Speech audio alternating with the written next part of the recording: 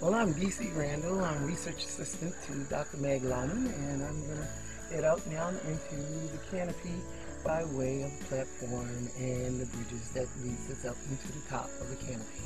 Happy trails! All right. So DC's using the beautiful bridges, which are suspension bridges, built with stainless steel cable and a very safe, comfy net on either side. Aluminum ladders form the base of the walk position, and he's now halfway across the first of 14 bridges.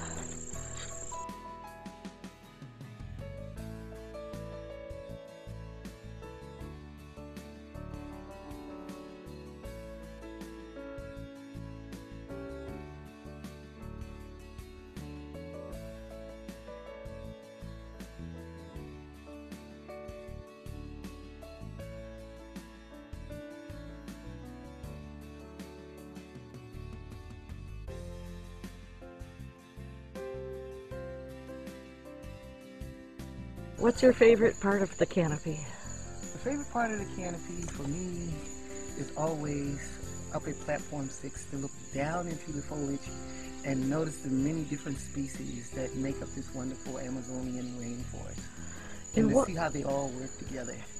What made you want to become a biologist? I was always curious about our natural world. I always wanted to know about our natural world and how it worked. And so from that passion as a little kid, it continued to drive in me, and so I ended up becoming a biologist to answer some of those many questions that I had as a little kid.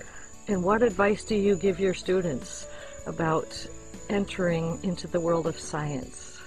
I tell them, your whole world, to understand your whole world, you need to be very much a part of the science that goes on. And so when you enter into the world of science, don't look at it as a chore, but look at it as a part of you, and that you're trying to understand you better. And so by understanding the natural world, you understand a lot more about you. And that's why I do it, and that's why I think everybody should understand a little bit about their natural world.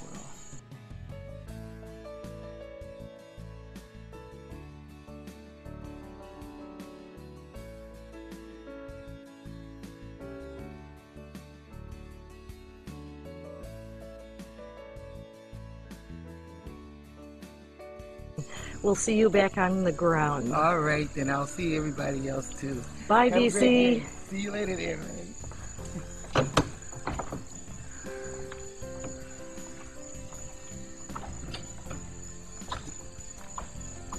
A great tool for exploring the 8th continent of the world, the rainforest canopy.